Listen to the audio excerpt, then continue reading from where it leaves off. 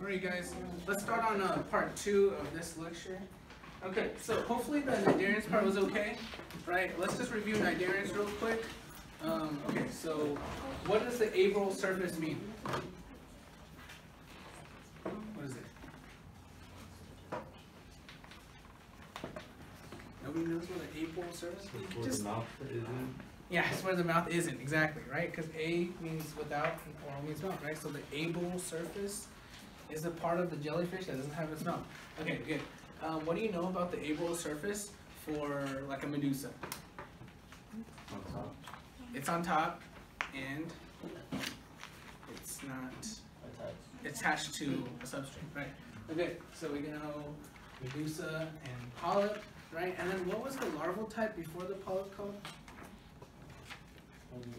Glanula, right? It's shaped like an oval.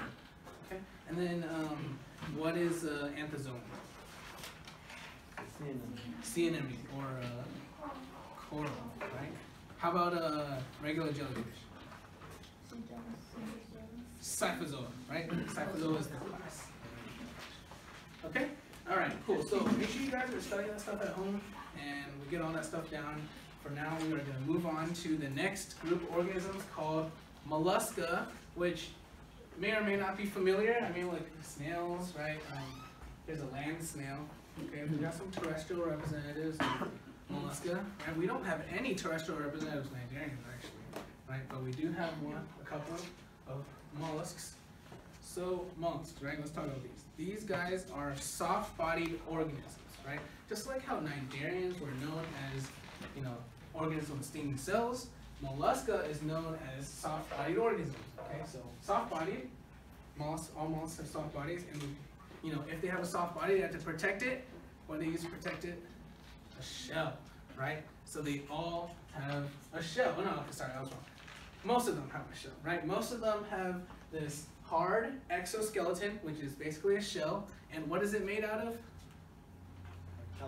Calcium carbonate, right? Seashell is probably the easiest example of what calcium carbonate is. You guys all have seen seashells before, have held seashells, right? And then you guys know what calcium carbonate is. Okay, let's see if we have some examples of it. That I can find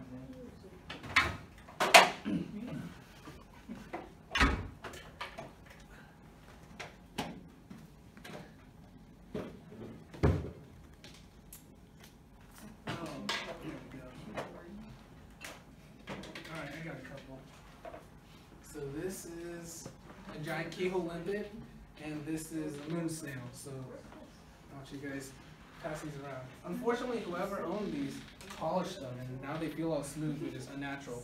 But you guys can see what calcium carbonate is. The point is, it is hard, stiff, it is pretty dense. It's basically a rock at this point, right?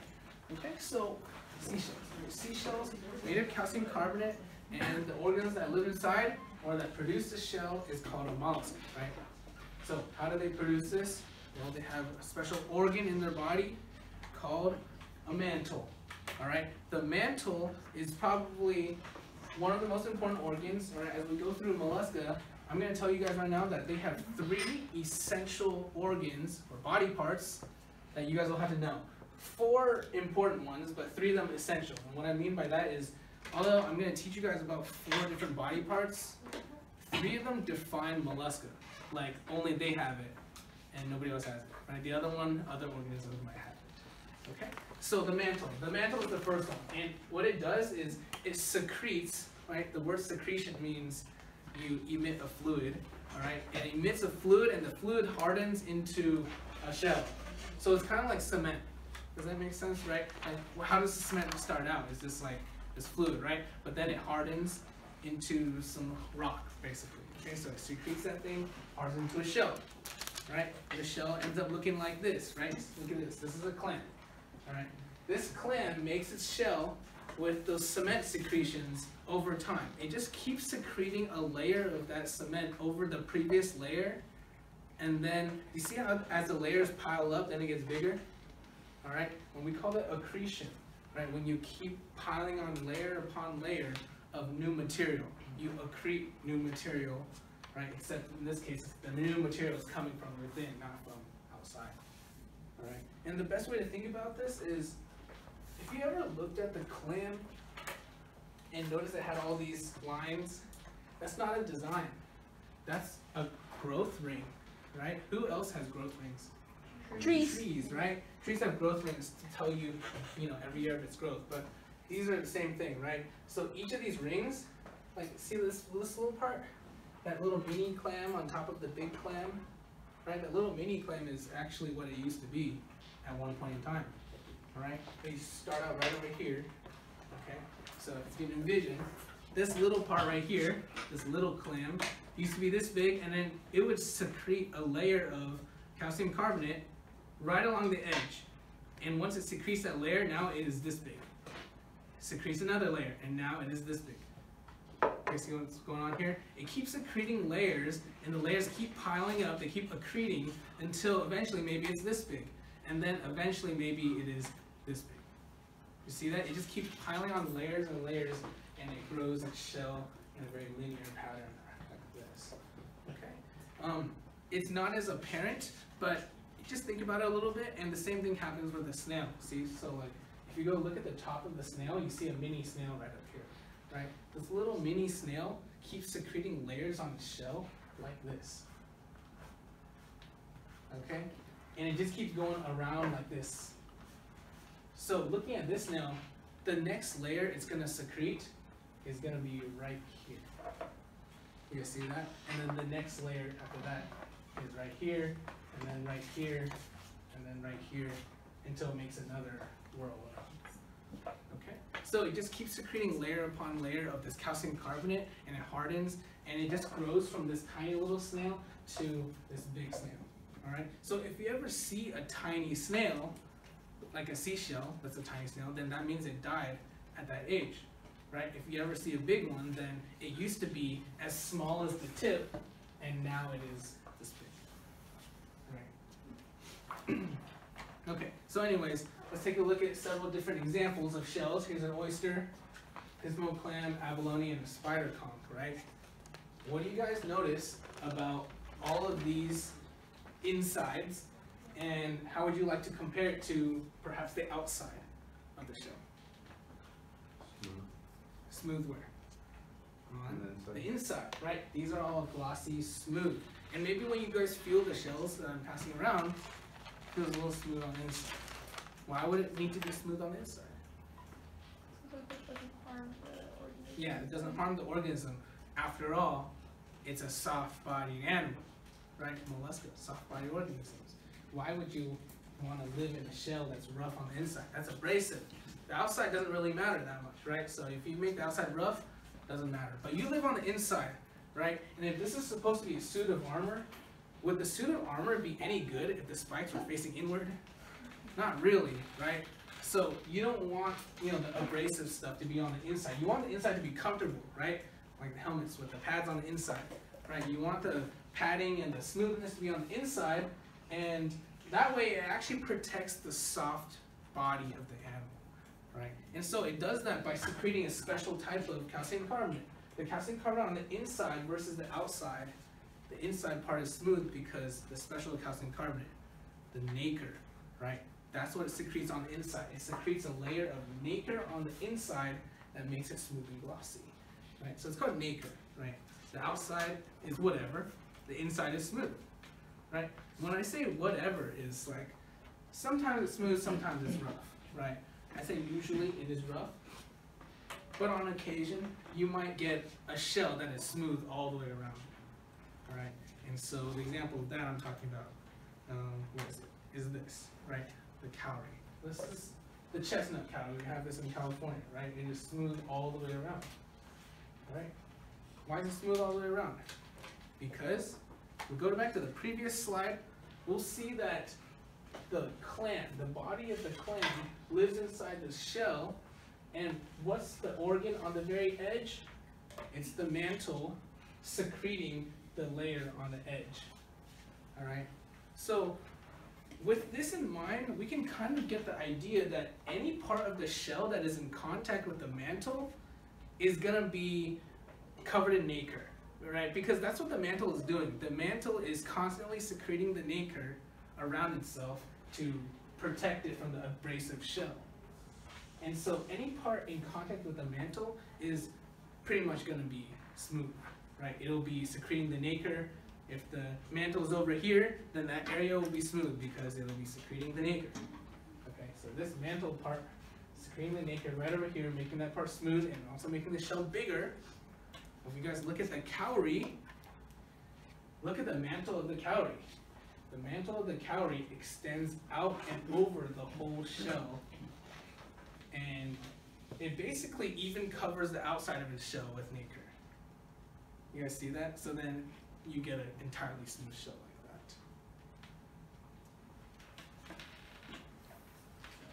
that. Yeah, but again, this is just a rare example, right? This is just an exception. Most of the organisms is only smooth on the inside, right? So I'll give you a good example of that, like this one right here. That's not very smooth at all, right? That's an abalone. You guys know what the inside of abalone looks like? Smooth and colorful. All right, you got a question over there? Yeah, okay, so in this case, you know how every shell is different, right? But there's certain shells that have those spikes. Yeah. Is it because they produce more and it just doesn't cling on to the side, so it just keeps growing like as spikes? Oh, okay, so you're talking like that spider conch? Like this one? Yeah. Okay, so what this one did was it just picked specific regions to add more. Yeah, just pick specific regions to add more calcium carbonate and just grew those out. Not completely sure why it does that. And honestly, shells like this kind of confuse me because I've never just gotten to see what a young one looks like. Right?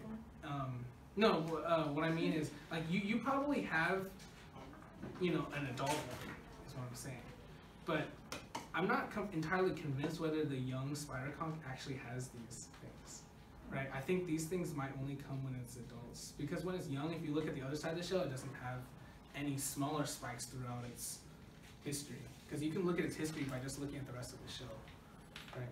So I think that maybe once it becomes an adult, it just suddenly chooses random spots to tack on some more calcium carbonate. Yeah, that's the best answer I can give you. I don't know. Do you think maybe they do it so it's like extra protection? That's possible. I know that like there are some snails that make appendages like that for extra protection. Yeah. But let's see, what could it be for? Yeah, besides protection, I'm not completely sure. Yeah, but even if it were protection, this thing is huge already. It's like this big, so I don't really know why we need those spikes. Yeah, maybe sexual selection, but I doubt it, because it's pretty simple organism. Yeah, I don't know. That's a good question. Why are spider conch? You know, we should look that up. Yeah, I honestly don't even know. Okay. Why do spider conch have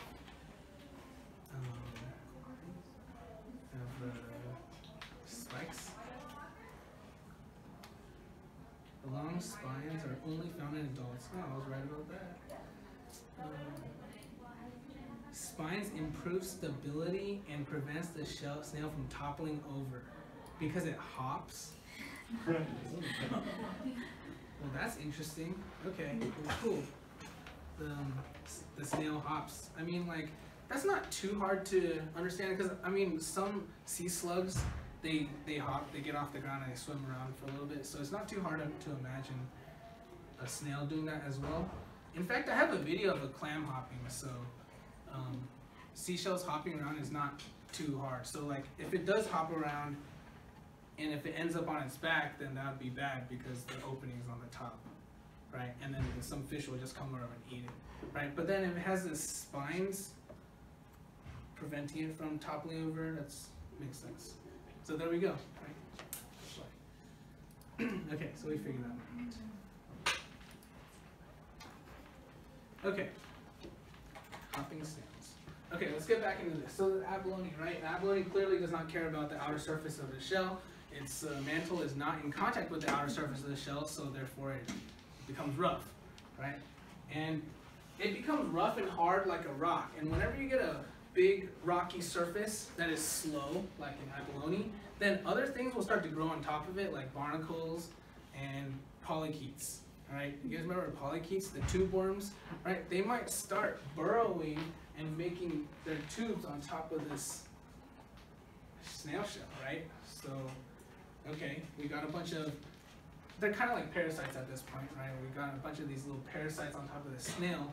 But then the bad thing happens when, you know, the hitchhiking worms kind of try to take a little bit more than the abalone would like to give them, right? So what I mean by that is they start burrowing into the snail shell all the way until the meat, right? And that would be bad for the abalone, right? So if you guys flip it over, we'll see that these holes right here are attempts at worms to burrow inside, right? And every time the worm makes some headway and the abalone realizes, then the abalone is going to try to cover it up and repair the shell and prevent the worm access to the inside.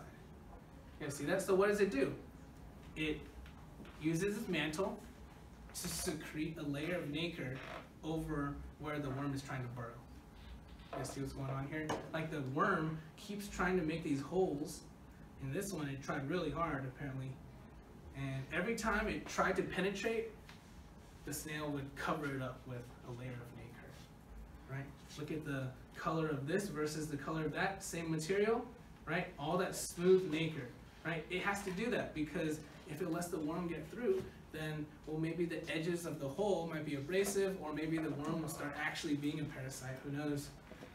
It opens it up to diseases, but the point is, it wants to repair its shell with nacre, and whenever it does that, you just get this little smooth formation right over here, right? I show a normal shell here in contrast over there. The only difference is these have repairs. Repairs are all made of the same thing, nacre, right? That smooth calcium carbonate. Right, the really crazy thing happens when it tries to repair, you know, how about not part of its shell, but something else that gets into its shell that begins to irritate it. Right. So like I'm talking about maybe like some sand or something. Right. Let's envision we got some sand that gets inside of the shell of, you know, a clam or something. And it's abrasive, right? It doesn't like it. It's not made of nacre. So what does it do? Well, it covers it with nacre. What happens when you cover the sand with nacre? Is it going to be tolerable? Right? It'll be okay. Because what do you know about nacre? It's smooth, right? So the nacre's all smooth, you know, and you kind of fix it, right? Now it's not a problem anymore. The sand particle that used to, you know, irritate the oyster or the clam now is covered in nacre because nacre is smooth, and once it does that, it no longer irritates it. Okay, so it covers it in nacre. Once it does that, it just keeps adding layers and layers and layers to it as if it's growing its own shell, right? And eventually, you get a sphere. Oh, what is that sphere? It is a pearl, right? So now we know what a pearl is, right? A pearl is a glorified piece of sand, right? That is covered in calcium carbonate, right? But the special type of calcium carbonate, the smooth calcium carbonate called nacre, right? So if we take a close look at the pearl, right? Let's take a close look at the pearl. Sorry. These pearls are made out of the same thing as the inside of the shell. You look at the color, you look at the sheen and the smoothness, it is the same thing, right? And so I'll show you guys those slides if you guys want to read those, right?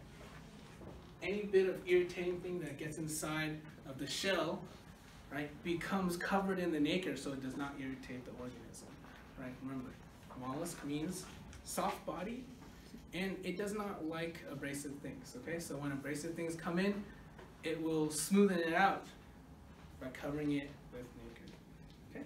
Covers it with nacre, creates a little pearl, and there you go. It is no longer a problem because it's smooth now, so it's all good.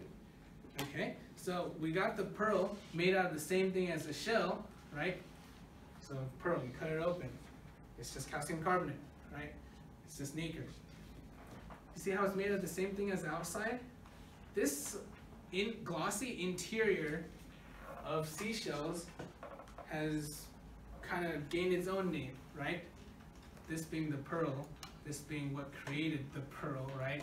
Kind of, we call it mother of pearl, right? All that smooth part on the inside of the shell. That's called mother of pearl, right? That's like the colloquial term for nacre, right? So that being said, the pearl is just a spherical seashell, right? And so if you can make a shell, then you can make a pearl.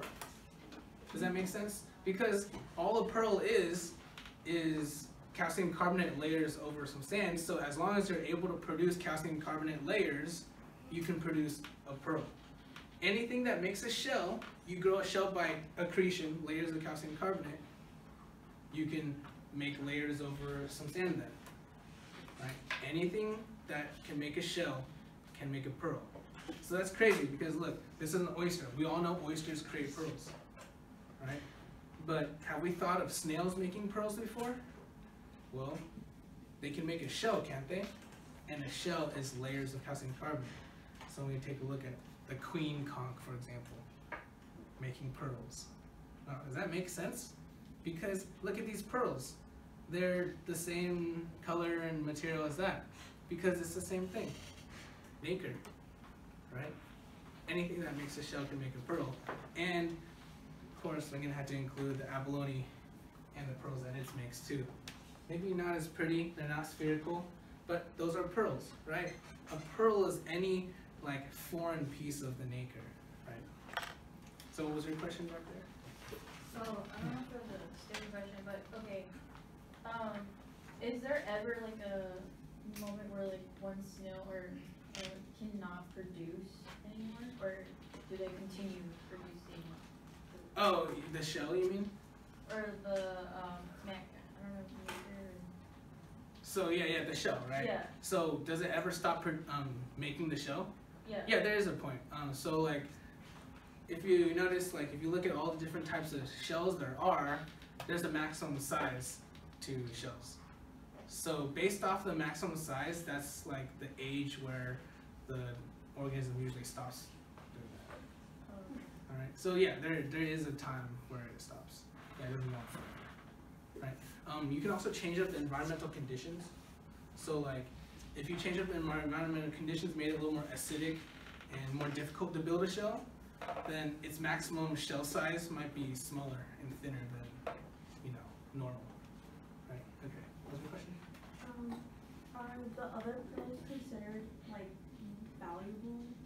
Because They're considered valuable to like a hobbyist, like maybe like a diver or something, but they're probably not worth as much as a normal pearl is, right? Because you just gotta realize that currency is only valuable because we give it value. So if most people don't care about it, then it's not very valuable. So most people care about those pearls and they don't really care about these pearls. So even though these are rarer, those are probably worth more. Does that make sense? So if suddenly everybody cared about this, then it would be worth a lot. So that's more of like an economical question, right? Like things are only valuable when people care about it. I'd say amongst divers though, abalone pearls are pretty sought after. I know. Some people, go, shuck abalones just to look for pearls and stuff. So, but I don't know how much they actually cost.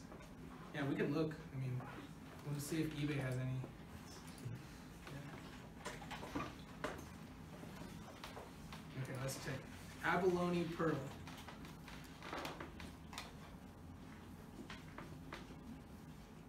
No, none of these are abalone pearls. Okay.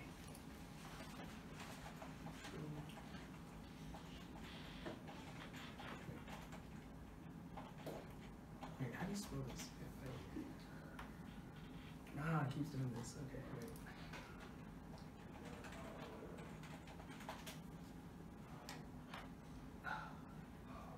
Oh wait, what was that? No,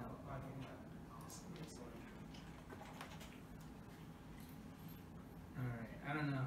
I don't think it's common enough for me to find. But if I find one, I'll let you know how much it costs. Oh, this looks like an actual one. 6,000. But there's other stuff in here too, like diamond. Oh, here. This is an authentic pearl, I think. 30 bucks. How big is it? 1 inch, 2 inches long. This big. 30 bucks.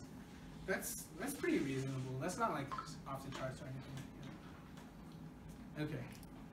Interesting. Okay. Yeah, it's like they're not as pretty as those ones, so yeah, like the whole only reason why pearls are expensive, is they're shiny for one thing, but they're also spherical. Alright, so if they're not spherical like these ones, then they would be tossed, right? So for example, I did actually answer this, right? Why are pearls so expensive? Because, first of all, they're hand-picked, right? There's labor. But then also, if they're not completely spherical, then you have to toss them. And then, what's the likelihood it's perfectly spherical? Really unlikely. So that adds to the rare factor. And how many oysters do you have to kill to get a perfectly spherical pearl, right? So then, depending on how much labor and stuff and oysters that cost, then it increases the price of rare pearls, right? Okay.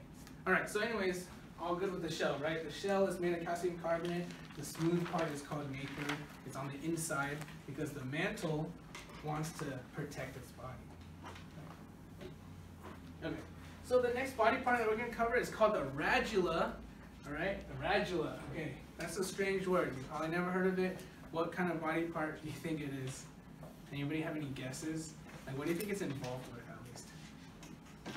It's not making the shell because the mantle does that. So, what other activities are there? Digestion. Okay, that's good, right? Eating. How about that? Right? Yes, the radula is actually a feeding structure on snails for the most part. Right? It's a tongue. It's a tongue that is like a file, right? If you take a microscopic look, it has these little teeth on it, and if you imagine it scraping upwards, it's kind of like a file, right? Okay.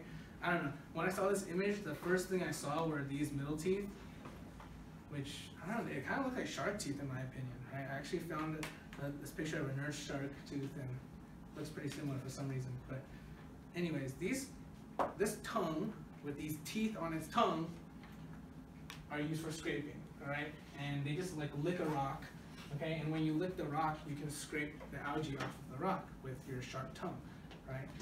Cats have a sharp tongue too, right? So it's kind of similar, right? They use their tongue to scrape the fur off of their body, right? But in this case, they're scraping the algae off of the rock, right, with their abrasive tongue. Okay, we can watch this in action. Right over here, let's pay attention to this snail. This snail is it's clinging to the glass of an aquarium, and that's why they're popular for aquariums, right? Because they clean the glass for you, apparently. Right? So let's watch it.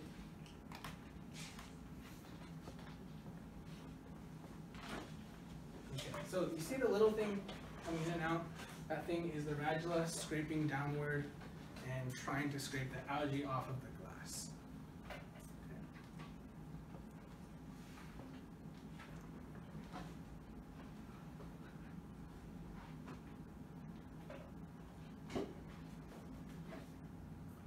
There we go. Okay, so the radula, right? The radula is a feeding structure. More appropriately, it's a tongue that scrapes the algae off of a rock. Okay, now let's think about that for a second. Algae, macroalgae, grows on the rock. You are walking around on the rock, scraping the algae off the rock. Do you have to expend a lot of energy to do this?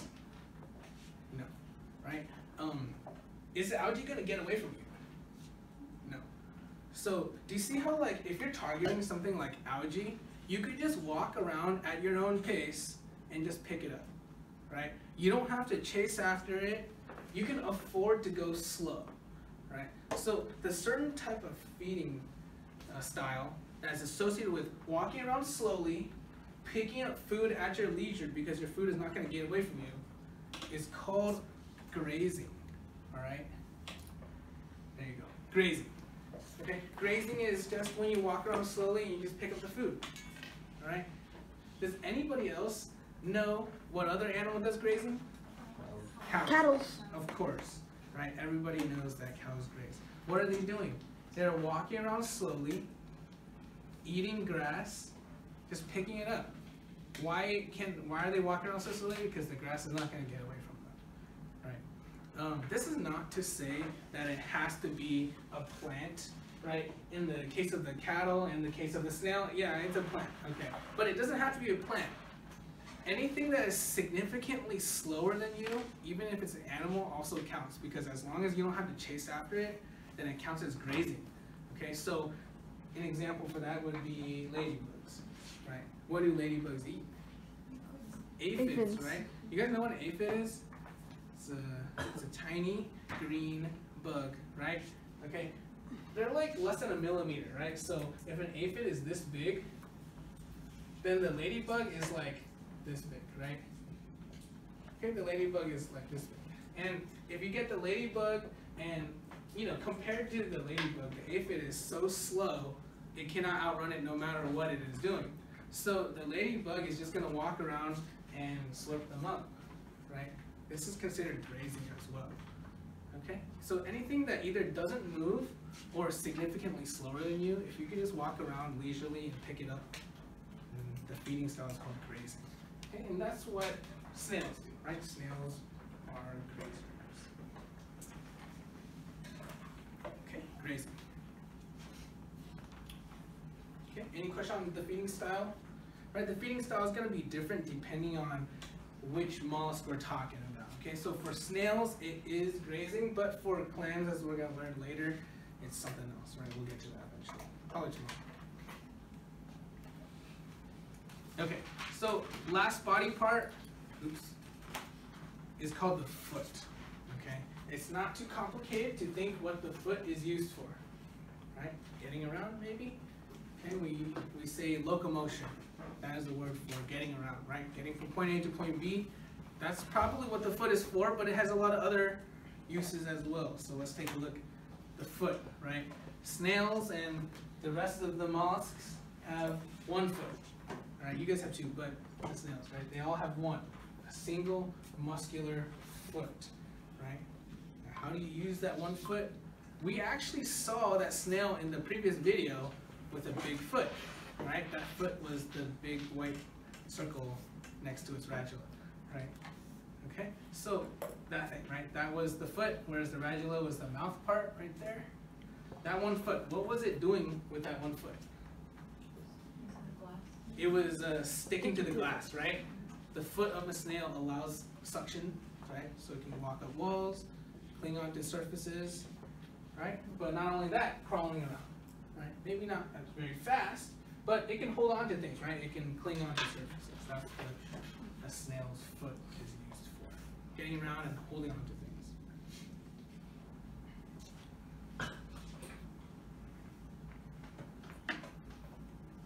Okay, let's look at a clam, right? If you like to eat a clam, you do a little dissection next time you eat it, right? Here's its foot right over here. What's this thing? That's the mantle, actually. Yeah, good guess though, it's not the radula, right? But this is the mantle. But here we have the foot, right? The foot. When the clam is alive, here's one usage of the foot, right? Digging. Let's look how this works. The clam is here at the surface. It thrusts its foot down into the sand, right? The way it does that is its foot has like fluid in it, and it can choose to move the fluid around its foot at will. Okay, so it changes the shape of the foot by moving the fluid around it. Okay, just think of like a water balloon, and you know how the water balloon is like kind of squishy, and if you move the fluid to one side, it'll cause that part to bulge up, and you move to the other side, it'll cause that part to bulge up. Right. So over here, it extends the foot deep into the sand, and then it swells up the end of it by moving water from here to the end. Right. So it swells up the end, and then it creates like an anchor. Right. Once it creates this anchor deep down here, then all it has to do is contract its foot, and a contraction means it shortens the muscle. So when it contracts its foot and this part stays in place, then what's going to happen to the whole clam?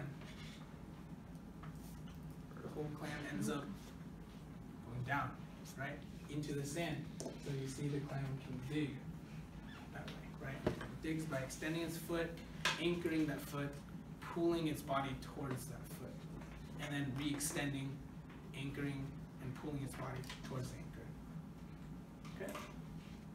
Alright, so one use of clams is digging.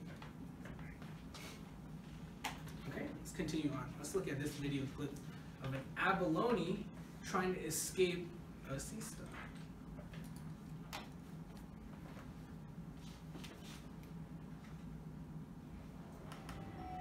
The abalone employs its foot when a dangerous adversary is close by,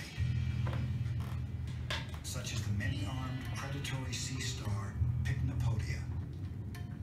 The abalone could clamp itself down, but then it would face the slow, suffocating torture of Pycnopodia's death grip. So the abalone, using just one foot, attempts to outrun Pycnopodia, which has more than 10,000 tube feet, all moving with lockstep deliberation.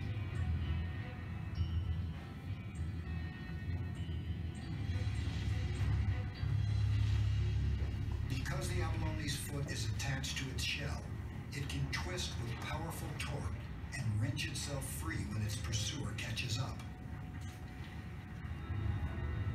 This time, Pycnopodia will go hungry. Okay, so this is a really unique usage of the foot, right? So what can you do with that foot? You can hold it onto place, or you can crawl forward, right? In this case, at one point, you could see that the sea star had like all of its arms on top of the whole shell, right? It was all the way on top, and how would you get away? Would you attempt to just like crawl away and just like pull yourself off? Or instead, it stays in place and it twists itself loose, right? How does it twist itself loose? The cool thing is, as the narrator said, the foot was attached to the shell. And so just as you can, drag the shell along, you can also swing the shell around. So it swings the shell, and by doing that, it breaks free of all those suction, the tube. Right. So it's pretty cool, right? It can twist its shell to get away from predators. That's one way to get away from the sea star. Let's watch another organism get away from that sea star. Right? So here's a clam, a cockle, right? Getting away from the same sea star, right? The sunflower star.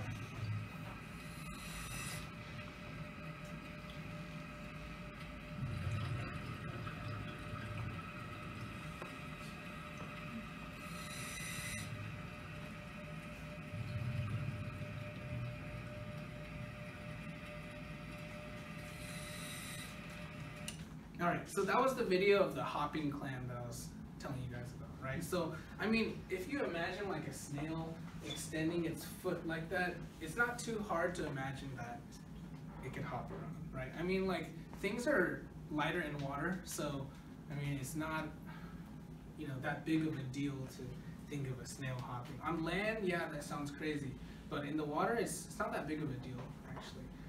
Did you guys see when the clam was going around? It was like, the shell was just like toppling all around, right? So that's where the spikes come in, right? The spikes on the spider conch prevent it from rolling around like that. Whereas, this cockle was round, so it just kept rolling around, tumbling. Okay. All right, so any questions on foot? Everybody got it? For the most part, it's a form of locomotion, but for snails, they can use it to hold on to surfaces as well. Got strong suction. Okay. So where are we at right now? What do I think here? Oh, perfect. Still early. Nice. Okay. Let's just continue. Okay. So any questions on mollusks so far? Are we all good with mollusks? What are the 3 essential body parts of a mollusk? Mantle, radula, and a foot. Okay, so we know what foot does. What does radula do? It scrapes algae off rocks, right? It's for eating. And what does the mantle do? It's basically the organ that builds its shell, right? So it builds its shell using the mantle. And what is the texture of the shell when the mantle secretes it? I would say soft. Smooth, right? Smooth is better. Because soft implies that you can depress into it, right? Smooth, right? Smooth. And what was it? Smooth calcium carbonate called? It was called nacre, right? And it's usually on the inside or wherever is in contact with the mantle. Okay, good. So I think we're pretty good on this. So let's move on with our lecture. We have a couple other things to cover, right? If you look down your checklist of things to look for, we have yet to go over larval type, and we haven't talked about symmetry, and we also have to talk about classes, right? So we'll try to cover those things. I think we might even be able to finish it today. Okay, so let's go over the first class of mollusks that we're going to go over. Class Gastropoda.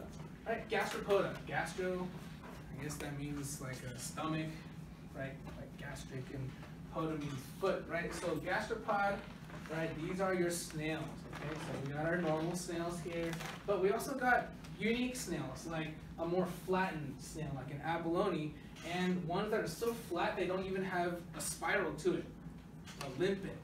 Right? So that's a word that I actually want you guys to know, a limpet, right? If you see a cone-shaped snail, right?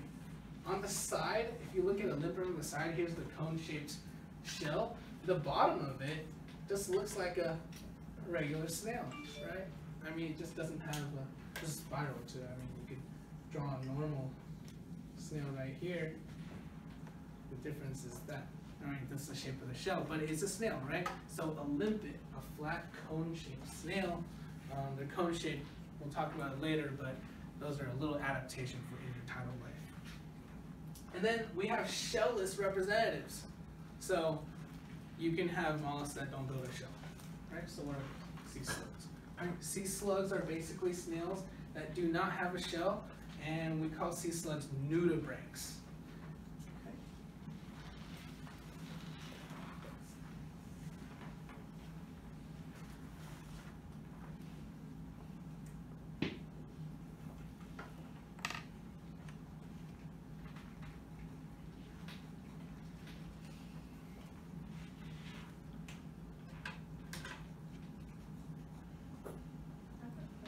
Yeah, what's your question? So, okay, since the snails, or mollusks have, the radula, for the ones that, the sea slugs that don't have shells, they have this one little, organ that shoots toxins into their, like, food. Is that their version of the radula? Oh, I see, I see. Okay, so I think I know what you're talking about. I think you're talking about a cone snail. Maybe. I saw Yeah. like in a deep sea documentary, there's like this, 2 types of sea slugs that they just go around the floor and then they shoot toxin into the nearest fish or. Okay, okay. I don't know examples of sea slugs that do it, but I don't doubt that there are. There might be some. But I do know that there's a snail that does that. Right? It's called the cone snail, and it does shoot out this toxin into a fish. Right? And the thing that it uses to shoot the toxin out is its radula. Oh. Yeah, so you're right about that. It's a modified radula. So most radula are used to scrape algae off rocks, but sometimes you can modify the radula to do other things. Right? So in that case, shooting a harpoon with venom inside. Right? Yeah. So I'll have to look that up later if there are sea slugs that do that, but I know that the cone snail does that. Right? We'll watch a clip on that later. Okay, so gastropods, right? That's your snail. Okay, so now we know what class snails are in. Gastropoda. Okay, let's take a look at these, right? This is a baby snail. When you look at the baby snail, it already has a little shell. Do you see it? The shell is already starting to grow right here. And then you have this. What body part do you think this is? That's the foot. Yeah, it looks like multiple appendages right now, but later on, it'll all coalesce into the single foot, right? So this, the baby snail, the larval snail we call veliger. All right, so veliger larvae, that's what mollusks have. Okay, so we call the snail larvae veligers, and we usually call like clam and oyster larvae veligers as well. And now we have it, larval type of mollusk, the veliger.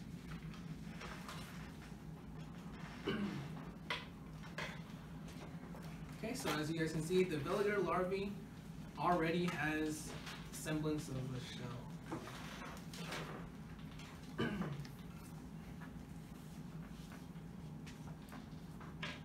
Okay, continue on. So I just want to compare real quick a shelled gastropod versus a non-shelled gastropod, right? So this one on top is a Triton conch, right? Big snail with a shell. But this is a snail without a shell. I mean, there's nothing wrong with that. Not every mollusk produces a shell, right? So you should just get used to the fact that just because the mollusk doesn't mean it produces a shell, there may be shellless representatives. And in the case of gastropoda, it is nudibranchs, right? Yeah, it is nudibranchs. Mollusk doesn't have a shell. Okay, continue on. Gastropods, what they use their foot primarily for is suction, right? Clams, yes, they have a foot, but they don't cling onto sides like a snail does, right? So you guys see like maybe a Chinese restaurant, and you got all these abalones clinging onto the side, right, with their foot. And here's some garden snails clinging onto the side of the wall with their foot, right? Their one muscular foot is shaped in a way that provides powerful suction against the hard surface.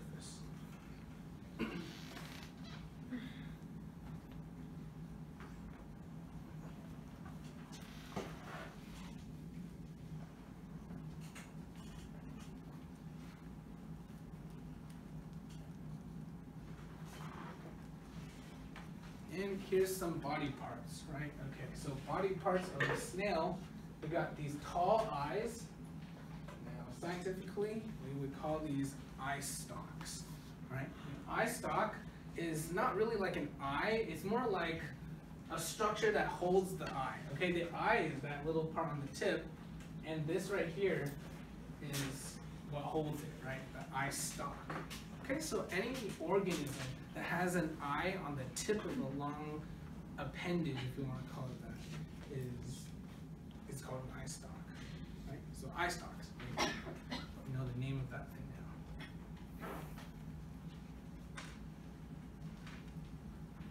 now.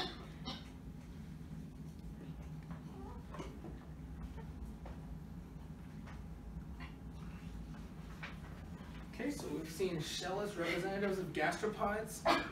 The gastropod foot provides very good suction, and gastropods have eye stalks. Right. Last, their radula is used for scraping.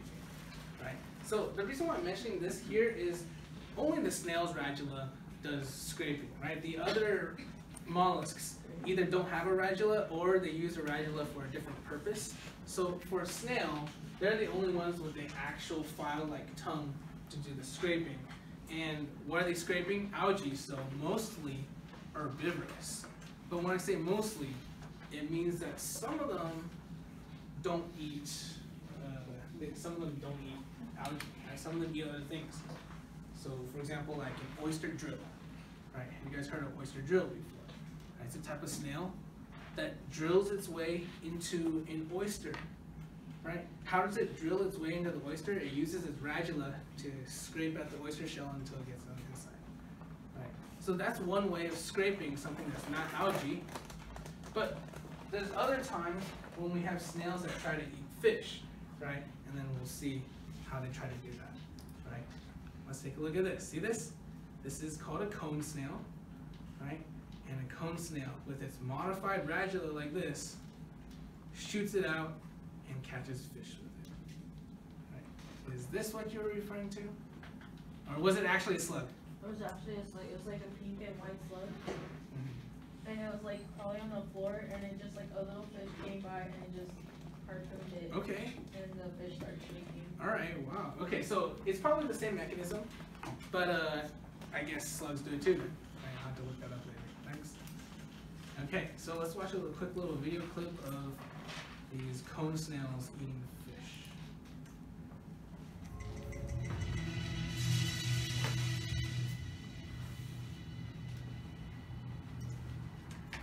Crawling along the ocean floor is a cone snail. It looks harmless, but appearances can be deceiving. 4 tubes jut out from its shell. The long one at the top is a siphon, which it uses to inhale water and detect prey. The smaller ones on either side are its eye stalks, and in the middle, a deadly proboscis.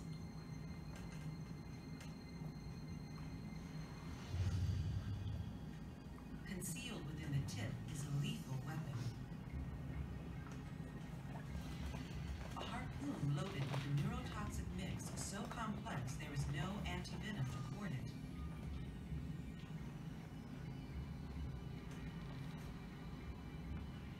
It's armed with at least 100 different toxins, more than any other creature.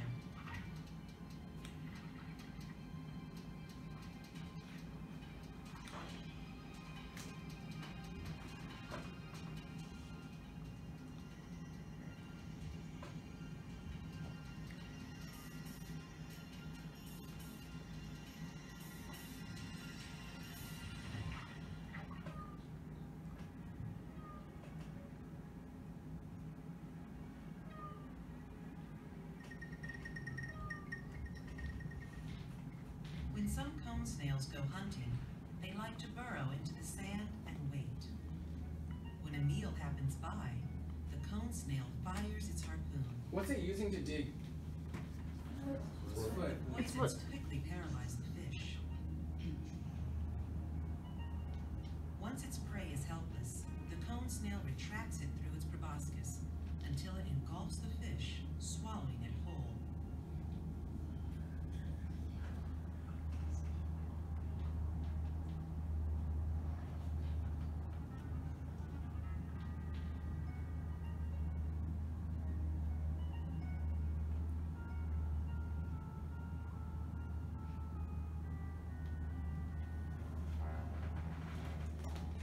The snail is no longer hungry,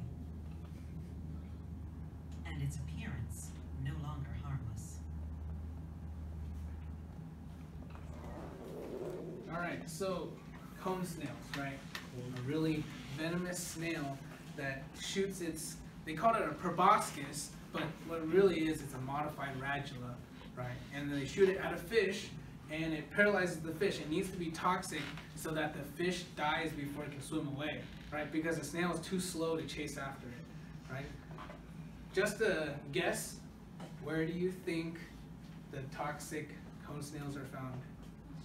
In Australia. Yeah. I mean, there's gonna be a couple elsewhere too as well, but the really toxic ones are found in Australia as well. Okay. Have there ever been cases where people are like swimming in it? Yes. So shell collectors, tropical shell collectors, mishandle, cone snails, and they get stung and die. Yeah. Okay. So modified radula, they call it a proboscis, but it's okay. It's fine. It's just a radula, right? Okay. And then the last body part that some gastropods have are tentacles, right? Now we're gonna see another class of mollusks that are very famous for their tentacles, but like we shouldn't think of those guys as the odd one out. It's like, oh yeah, that class has tentacles and the other ones don't. No, that's wrong. Actually, every class of mollusks has tentacles, even snails, right? So if you guys look, these things, I mean, what else are those? Those are tentacles, right? So besides the mantle that you see underneath, we got all these appendages right here for feeling, right? Those are tentacles. Not every snail has them, but many of them do. The snails have tentacles. Yes? So the holes are from worms? Oh, these holes? Actually, no. This type of snail actually has holes there for breathing. Yeah, so those are its own holes, right? But if you know, some worm came along over here and created some holes, then you would see them. Right? But yeah, good observation there. So these holes are actually its own holes.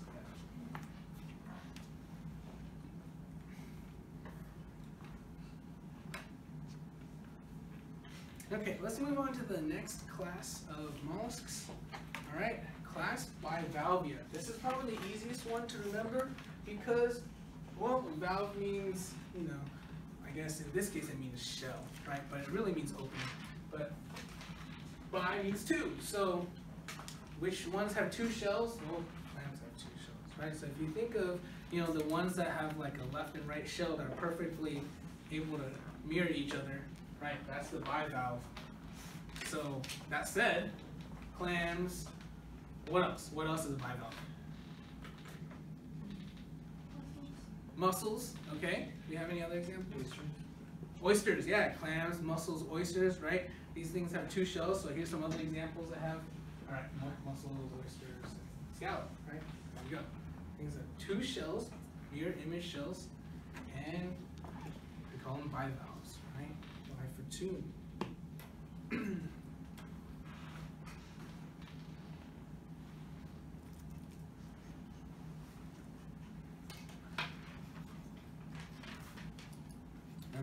So the thing about bivalves is, now that we know that these guys have two shells and we can open up like this, the symmetry becomes really, really obvious, right? So what would you guys say?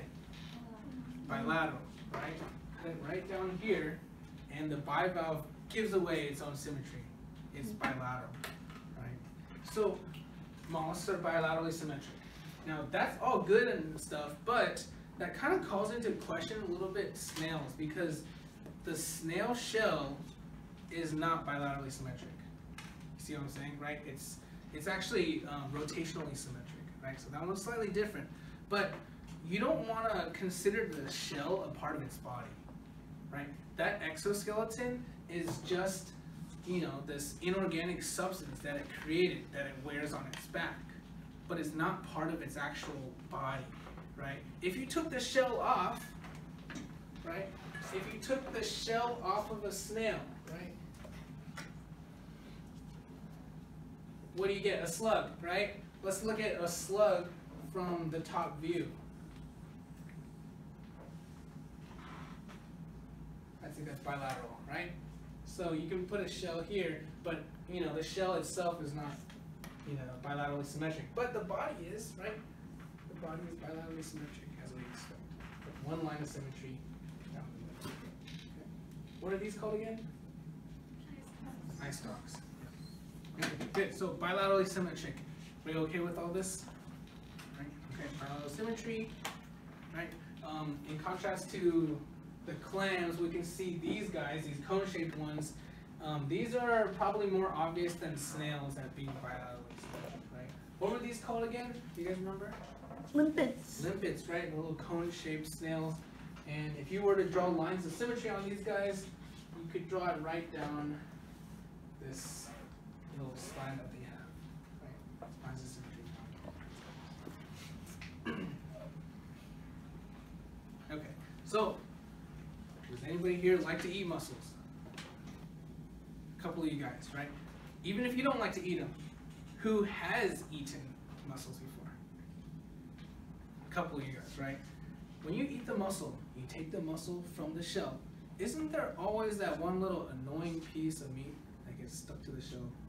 You can't get off, right? That little piece right there. See that? Right, what is that? That's a special muscle, right? That is called the adductor muscle, right? It's a really strong muscle that holds its shell closed, right? So here's the thing about bivalves, right? A bivalve has a two-sided shell, and the two-sided shell is connected by a protein, right? A kind of elastic protein. And then that elastic protein is like a spring. It spring loads the shell to be open at all times, all right? So every bivalve has a spring-loaded mechanism to open its shell up. So while the mussel or the clam is alive, it is constantly contracting its adductor muscle to keep it closed.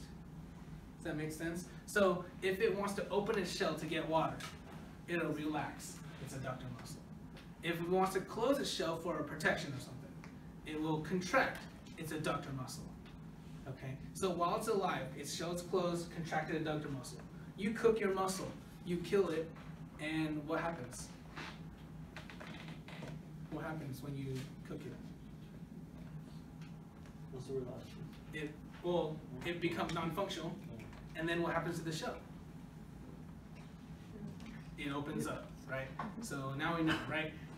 When you kill the muscle, it opens up its shell because its adductor muscle is no longer contracting. Okay, so the adductor muscle. Usually whenever I eat mussels, I take a spoon and I try to scrape it off.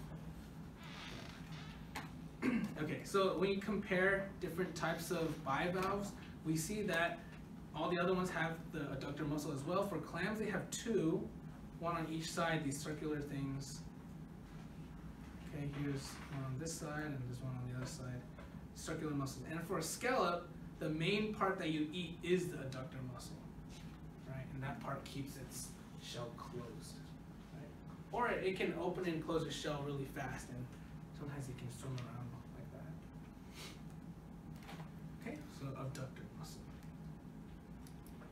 All right, I think we just have enough time to talk about the last class, right? Let's see how many slides do I put? Oh, nothing finished. So here, let's just introduce this one. Let's get down to this one right here. 151.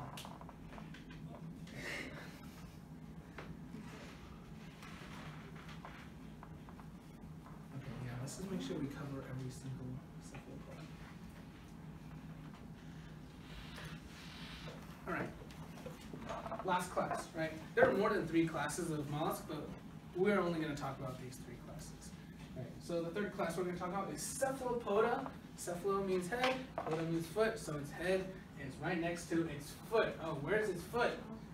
Turns out its foot is all these, right? All these. Its 8 arms is its modified foot, right? Its foot has been modified into all these arms, right? Okay, so this head, right? That's its mantle. What's different about the octopus mantle from a normal mantle? This mantle does not make a shell. Yeah, okay. An octopus is a shellless mollusk, right? And then its foot has been modified into 8 arms, right? And then here I put a little disambiguation.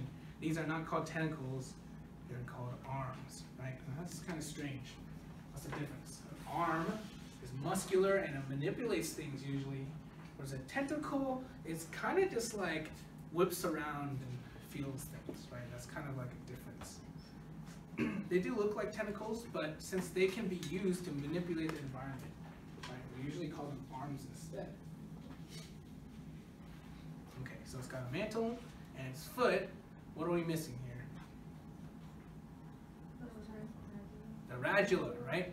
Okay, the radula. Where is its radula? The beak is under. The beak.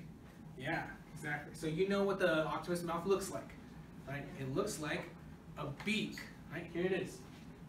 Beak. Okay, this is its radula. The octopus's radula has been modified into a beak. All right. So you know what beaks? You know they're hard, they're strong, they crush. So what kind of food is it going to be going after? Exoskeletons, sea creatures? Yeah. Okay. Hard-shelled animals.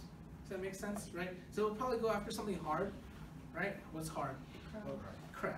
Yeah, exactly. Okay, so, well, I mean, I guess I said so right here, but, you know, things with exoskeletons, things that are hard, it uses the beak to crack them open, and it paralyzes them with venom, right?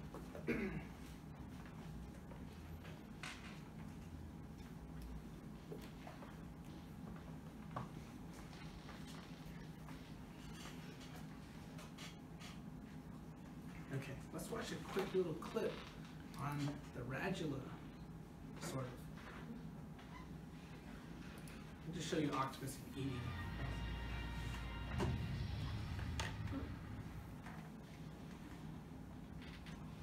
This, after all, is the sonic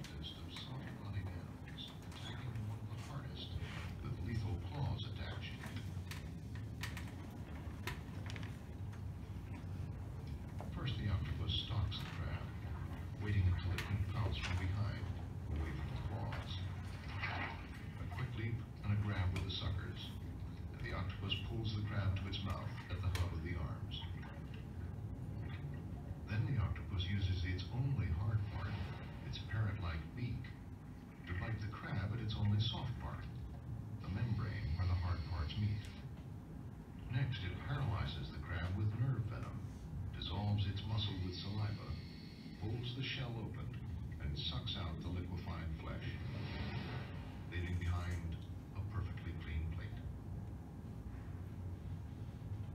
Octopuses will eat almost anything, and they eat a lot. Every day, an octopus gains up to 2% of its body weight, the equivalent of a human gaining 4 pounds a day.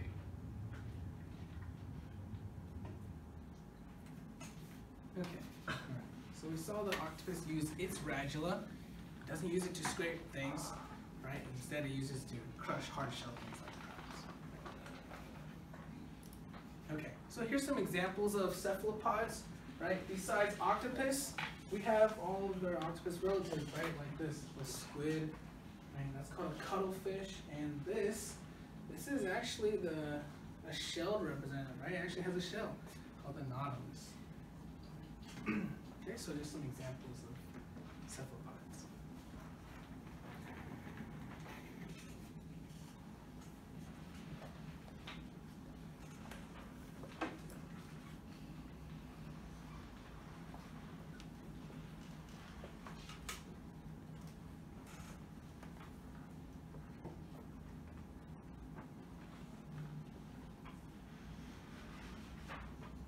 Okay, so I just want to talk about cephalopod shells real quick before we finish, right? The octopus, out of those 4, is actually the odd one out, okay? And the reason why is the octopus is the only one that doesn't have a shell. I know how that sounds. Like, the only one that looked like it had a shell was a nautilus, but trust me, the other ones have a shell, right? Just can't see it. The octopus is the only one that truly does not have a shell, right? A shellless representative of not only a cephalopod, but a shellless mollusk as well. But then again, shelllessness of mollusks, although rare, is not, unheard of, right? When was the last time we saw a shellless mollusk? Slug, right? The nudibranch, right? The nudibranch is like a gastropod that doesn't have a shell, right? So, we're fine with this being shellless, so, octopus being shellless is okay as well. So let's talk about the ones that do have a shell, right?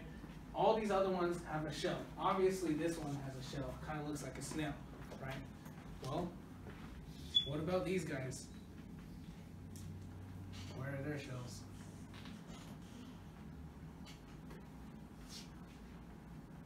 You guys see the shell? No, right? Okay.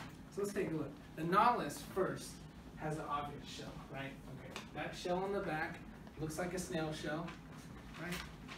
If you guys cut it open, right, it looks like this with all these chambers, right? These chambers are closed off and full of air, all right? So that actually enables it to float because, like, if you think about it, a snail floating around sounds improbable because a snail shell is heavy.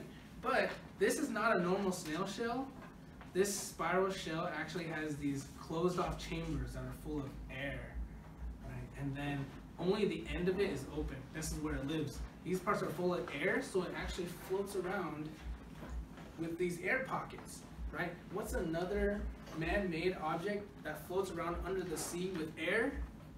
Submarines, right? They go up and down by releasing air inside of the whole submarine, right? So look at the name we call this, the Nautilus, right? You know why we called it this? Because the Nautilus is the name of a famous submarine.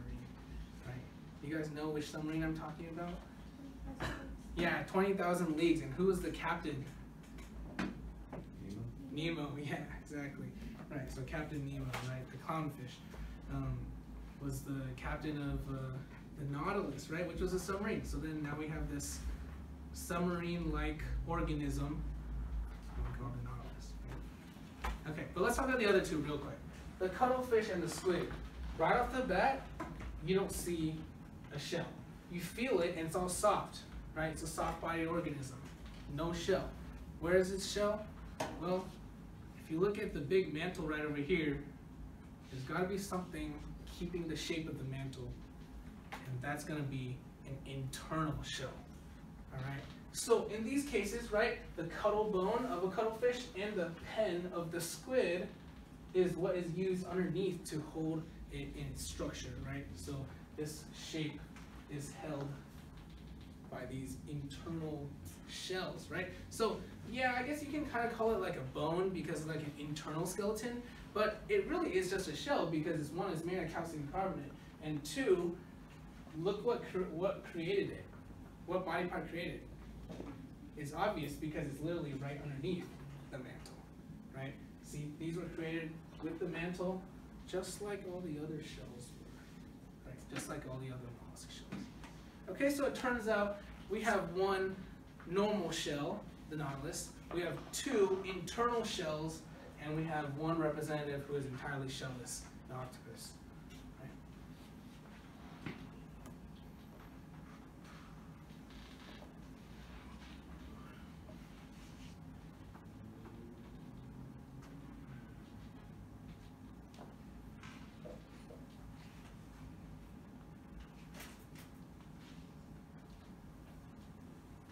Okay, so how are we feeling on cephalopods? Doing okay? Everybody know everything about cephalopods? No, we didn't even talk much about cephalopods here. How are we feeling on mollusks in general? Doing okay? Let me see if my email came in. Let's see. Did it come in yet? Oh no, still didn't come in yet. Okay, I guess I'll have to show you tomorrow. Alright you guys, so this is going to be the end of our lecture for today. We have a little bit left of Mollusca to talk about before we can go on to the next phylum. Everyone else doing all right? Okay. Okay, cool. So let's get into this. Let's finish our lecture from the other day, mollusks, right? Okay, so let's just do a quick recap to catch us up to the present slide right here. Okay, so Mollusca, right? A mollusk is the phylum of organisms that are known for what? What do they all have? They got soft bodies, right? And then most of them, in order to protect their soft bodies, make what? Oh, you're on the right track. Okay, what do they use to protect their soft bodies? The shell, right? Okay, so they make a shell. The shell is made out of calcium carbonate, and it is made by the organ, the mantle. Okay, good. So remember, the mantle is one of the 3 essential body parts of the mollusk, in addition to the radula, which is a feeding structure, and the foot, which is used for, like for snails, used for suction, right? And for like other organs like clams, it's for moving around, such as digging, or you saw that one clam pushing itself away from the sea star, right? Okay, so locomotion. Okay, so essential body parts, and then what else we talked? We talked about its larval type, right? Who remembers the larval type? It actually starts with a V. Oh, What was that? Villager or? Yeah, okay, Veliger, right? Does that sound familiar? Maybe. Okay, we just learned it yesterday, so you guys have like a whole week to get this down. So Veliger, right? The Veliger larva, right? And then it turns into the adults. Okay, good. So, the feeding style is largely dependent on what class we're in, so we didn't really talk too much about that, but we did talk about, for snails at least, right? Snails, gastropods. What is their feeding style? Grazing. Grazing, right? And what does that mean? Not having to chase your food. Yeah, not having to chase your foods, and you just pick it up from the ground slowly, right? Okay, that's what grazing means. But as we're going to see today, there's other feeding styles employed by the other classes, which we kind of got into, right? So the first class, gastropoda, includes snails and what else? Limpets and abalone. How about the ones with no shell? Nudibranchs, right? Okay, good. So we got those. What is the difference between a gastropod and a bivalve? The bivalve has 2 shells. Yeah, the bivalve has 2 shells, exactly, right? It's connected by that one spring-loaded protein, right? And then what do they use to keep that shell closed? Yeah, the adductor muscle. You guys remember that? Okay, good. So we got this, right? Okay, the adductor muscle, and then because it has 2 shells and opens up wide like this, it's easy to tell its symmetry, which is bilateral, right? Okay, so then we get on to the last group, which, you know, the, like octopus, right? The one that looks like the odd one out of the whole thing, which it kind of is, right? It doesn't have a shell. It's got arms for some reason, but we learned that its head is called the mantle, and the 8 arms is actually, it's 1 foot, right? It's just been modified into the 8 arms. And its radula is its beak, right? So that's for an octopus. But the octopus is not the only cephalopod out there. We also have squid, cuttlefish, and what was the fourth one? The nautilus, right? What was special about the nautilus compared to the other three? Yeah, it's got an external shell, right? A shell on the outside. It kind of looks like a snail shell, but not quite, right? And then it floats around in it, right? Okay, and then the last thing we talked about was the fact that squid and cuttlefish, although they don't look like they have shells, actually do because it's on the inside of the body, right? They got an internal shell, which is, again, made by their mantle. Okay, any questions? Does sound all familiar to you guys? Yeah, maybe? Okay, so let's just continue this lecture and finish this off. All right, so next thing we're going to talk about is the fact that octopus and squid, right? They both have a bunch of, little appendages, but what is the proper name for those appendages? Well, an octopus has 8 something, we'll get into that, but the squid has 10 appendages, right? It turns out that these 8 short ones are called arms, all right? Arms are used to manipulate the environment. They have a lot of control over them, right? But tentacles, right? These 2 long ones are tentacles. You see that it only has suckers on the end of them, and they're used for grabbing things or feeling things, right? So it's a little bit different between the 2, right? These things can manipulate things. These just grab or feel around.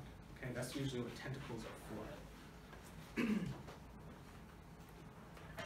Okay, so when we look at an octopus instead, an octopus with its 8 appendages, it does not have these 2 long tentacles. So if that were the case, then what would you call the 8 appendages it has? They would be arms, right? It does not have the 2 tentacles. The octopus, right? Sorry. Let's skip ahead. The octopus has 8 arms, right? Okay. So it uses its arms to manipulate the environment. It doesn't have the tentacles that, does that grabbing thing or the feeling thing. And what I mean by the grabbing thing is, it's best if I just show you this one video right over here that explains it pretty well. It explains the feeding style of a squid at the same time. So we'll see how a squid uses its tentacles to feed, right? Okay, let's watch this squid.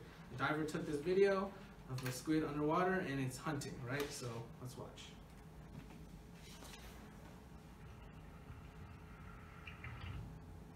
Okay, right here, pay attention. Okay, it's kind of dim, but let's just see that again. Right here are its arms. Opens up its arms, and then what happens? It grabs with what? Its tentacles. Do you see those 2 tentacles shot out from the inside? Right, let's watch that again if you didn't realize. So here's its arms, and the tentacles are folded inside, right?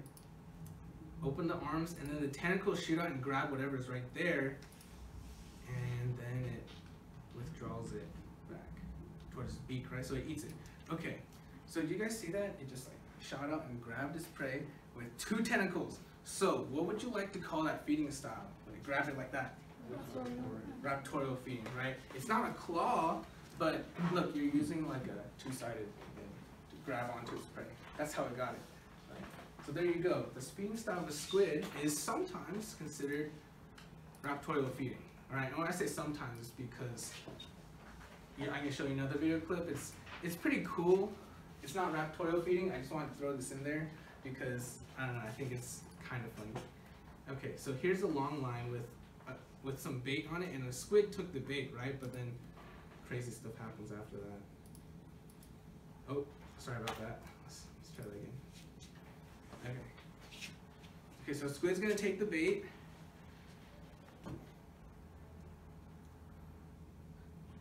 Oh snap, the bigger squid went and got that. I don't know what was happening there. That was crazy because it literally caught the little squid as soon as it caught that thing. So it makes me think that the bigger squid was trying to go for the bait.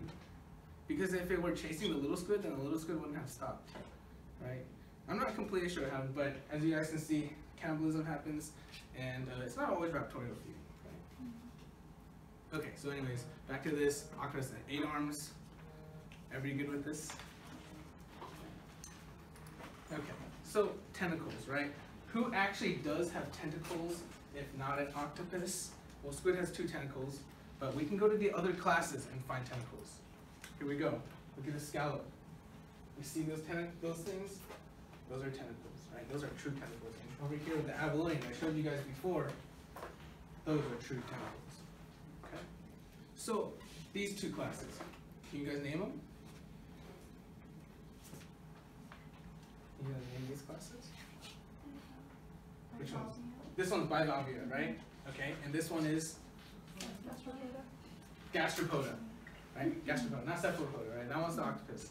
Okay, so good. It turns out that all three classes of mollusks have tentacles as well. So tentacles is kind of like a body part that they all have, but it's not one of the essential body parts because there's other organisms out there that have tentacles, right? For example, jellyfish, right? Jellyfish has tentacles, and so does the sea anemone. But those are not mollusks.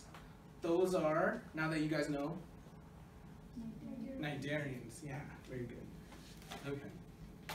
All right, so this is another class of mollusks that we're not going to talk about the name because I just feel like it's going to get too complicated. It's going to be too many information for you guys, and it's not all that common. You know, these are usually found in the intertidal zone only, but they're called, the common name, which I think you guys should know, is called a chitin. All right, chitins. It's the common name of this group. All right, don't worry about the actual phylum. The actual phylum is called Polyplacophora, which means many plates. Right, as you guys can see, it has 8 plates. But you don't have to worry about that word. Too many new words, right? But let's just check. Is this actually a mollusk, right? You see a shell here made of calcium carbonate, but what would you need to do to ensure that this actually is a mollusk? You need to make sure it has a what? A radula, a foot, and a mantle, right? The 3 essential features. Okay, let's check. Let's flip one over. Over here, this is a gumboot kind, it's different from that one. But if you flipped it over, we could see that, yeah, it indeed has a radula, a foot, and a mantle on the outside. So it checks off the list, right? Now, it's not a member of a gastropoda, bivalvia, or cephalopoda, but based off this image, could you guys possibly figure out which one of those is the closest related to? Gastropoda. Why do you think that? This is not the one with the radula, the foot, and the mantle. I mean, they all have that, right? But okay, I'll give you the the benefit of the fact that you're right. Okay, it is closest related to gastropod because, well, it looks the closest to a gastropod. If you guys remember that one snail clinging to the glass, eating with its radula, we showed the video on that one. Kind of looks like this, right? That has the foot here and the radula right over there. Okay, and then if it were to be a cephalopod, the foot would have to be arms, and the radula would have to be a beak in the middle of the arms, which is not the case right over here. Right? Okay, this is just a normal algae scraping radula with a foot that clings onto a rock, just like a snail, right? So yeah, it is the closest related to gastropods, at least. Okay, so again, don't worry about the actual class, but just know it's a common name. Okay, chitin. And so if you guys actually see one, then you guys will know it's a chitin. Yeah, Tiffany? What's the difference? Oh, so the main difference is the type of shell that it makes. So a gastropod makes like a single shell that is just like one unit, if that makes sense. It's like one continuous thing, right? The snail shell is just one spiral thing, or the limpet is one cone. But this thing makes a single shell that has 8 plates on it. So it's got those plates, and those plates are not connected either, right? They're kind of connected, right? They have like joints connecting each other, but they're not like fused. All right. So yeah, it's got like those 8 plates. So would you say that it would like look more like, you know how a roly-poly like has a little separate plate? Oh, I see. Like, would it look like that? You know, it can actually curl up like a roly-poly, but it's not closely related at all. So we'll see today what phylum roly-polies are actually a part of, but in terms of the shell morphology, it's kind of similar. Yeah, I mean, it's kind of similar but not related, right? But there's a lot of things that are similar and not related, such as like a dolphin and a shark kind of have the similar body shape, but they're not related, right? Yeah, good observation. It's called a analogous feature. Right? Yes. cephalopoda and the gastropoda? Well, gastropoda is a snail and cephalopoda is like an octopus. So, I mean, personally, that's my best way of distinguishing the two. But if you want to get technical, you could say that the radula of gastropod scrapes algae, whereas the radula of cephalopod is a beak. And then cephalopods are usually big and have those arms, and they're really highly mobile. And snails are slow. So that's another difference, right? And most cephalopods don't have a shell, right? They have either internal shell or no shell. Yeah, so those are just some of the things. Octopus is a lot smarter than a snail. Okay. So let's continue on. Okay, so we're almost finished here. This is just a quick summary of what we got so far, but we have not talked about this last body part that is really, really important to a mollusk, but it's not one of the essential body parts because other things happen, right? So what I'm talking about is a siphon, and maybe you guys have heard of a siphon before. Not like as a body part, but as a piece of equipment, right? What does a siphon do? Takes out liquid. Yeah, okay, it sucks liquid out, right? So maybe you're talking about siphoning oil out of your car, right? Okay, so a siphon, what is it shaped like? Like a tube. It's a tube, right? That's exactly what a siphon is. It's a tube that is full of the liquid. Okay, it has to be full for it to work. If it's not full of the liquid, it's not going to work, right? So it has to be completely full, and then it makes liquid go from one side to another, right? That's what a siphon is, and in the case of these guys, they all have this tube that makes seawater go through it, okay? So why would you want seawater to go through their tube, right? Let's look at the siphons first. Here's an octopus siphon tube, right? The clam actually has two siphons, right? And then the snail, as you guys saw in that one video with the cone snail, the narrator actually mentioned siphon, right? But now we're talking about siphon, right there, okay? Tube full of water. And by the way, since we're here, we might as well name some of these body parts. What is this called? An eye stalk, yeah. What's that? A foot, yeah. And this? Mantle. Good. All right. What about that? This is eye. Yeah. Okay. I was just testing you guys. Okay. So, anyways, siphon, right? A siphon is a tube that has water going through it. Why would you need water through it? Let's look at the clam first, right? The clam makes the water go in through here, and if the water goes in through here, you see it goes right up past this structure. It's gills, okay? So it goes right up past these gills. Whenever water passes across the gills, the oxygen goes into the gills, so that's how it breathes, right? So sea animals breathe water, we breathe air, right? So they need water to contact their gills like we need air to contact our lungs, and so they bring water into their bodies to get the oxygen out of it, all right? And as you guys can see for the clam, when it's done with it, it goes out the other side. But there's a difference between breathing water and breathing air, right? So breathing air, it's usually just air plus maybe if you got some dust, you'll cough it up or something, right? But if it's water, seawater, for example, the water has oxygen, but seawater also has a lot of plankton in it, right? So if you're sucking all this water with plankton in it at the same time, why not just take the plankton out and eat it, right? You could do two things at the same time, right? Eat and breathe at the same time. So if the clam manages to take the plankton out of the water before it gets rid of it, what do you think the feeding style of the clam is? Filter feeding, exactly, right. Whenever you're trying to take the plankton out of the water, it's filter feeding, right? If you're using a net, which they are using, right? It's usually their gills. If they don't use a net, it's called suspension feeding. Okay, so there you go. Clams are filter feeders, and if they're a filter feeder, then you guys see how they don't need a radula, right? Because they're not scraping off the rock, right? They're not, crunching down on the crab. So by filter feeding, they don't actually have or need or have a radula. Okay, so bivalve is the odd one out. They don't have a radula.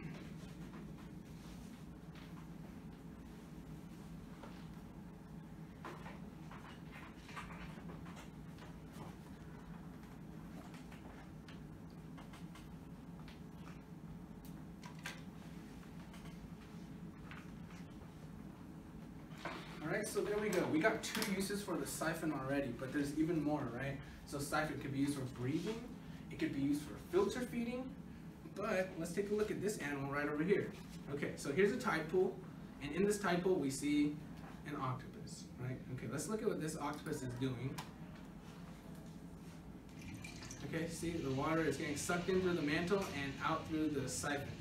Okay, clearly it's just trying to breathe, right? But maybe you can, extrapolate it a little. What do you think it could do with that jet of water, right? Just think about it for a second. And then let me show you another cephalopod that is actually doing it for that purpose. Okay, so that octopus is just breathing, but considering the fact that it expels water like that, then let's check this out. Okay, here's a bunch of fishermen jigging for Humboldt squid. Okay, this giant 3-foot long squid, right? And let's see what the squid does when it's brought up to the surface.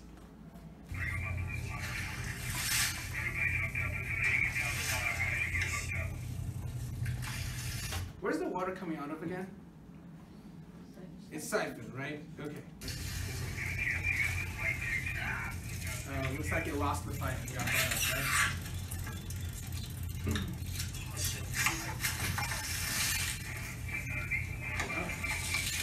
Trying to get away, right?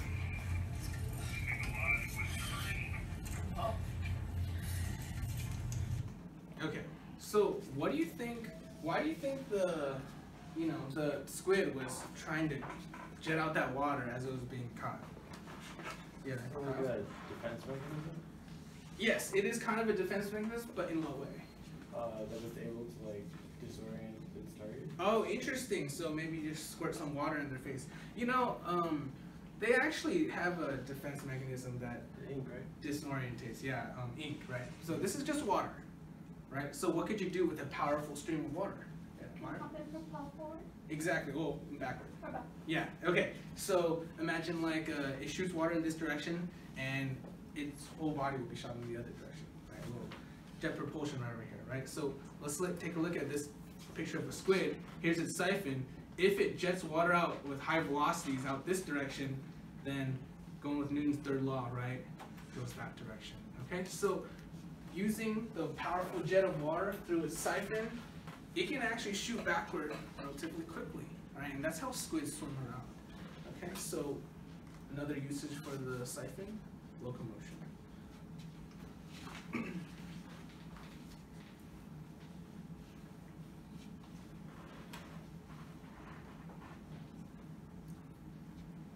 Okay, so this is kind of like a cephalopod only thing, right? Octopus do this, and nautilus and cuttlefish do this, but the other two do not, right? The bivalve and the gastropod do not do this jet propulsion, right? So for a gastropod, they're probably just crawling around slowly, right? We know that snails crawl slowly. A bivalve is probably using its foot to either dig or hop around, right? And here we have cephalopods using their siphon to squirt water so they swim the other direction. Right? Okay, so I'm going to show you one more novel form of locomotion that is found in a bivalve. Right? Okay, so it's right here. So here's a scallop, and let's watch a scallop swimming. Okay, and it's not using its foot, it's not using its siphon, or yeah, it's not using its foot, right? Okay, so let's try to figure out what its body part is using to swim around.